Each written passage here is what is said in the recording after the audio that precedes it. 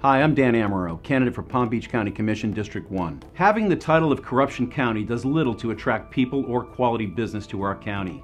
I want to bring a level of integrity to our commission, along with responsibility and accountability.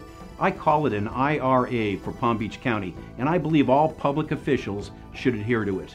As a former member of the State Attorney's Public Integrity Unit, I know the value and importance of doing the right thing. I'm Dan Amero, and I approve this message.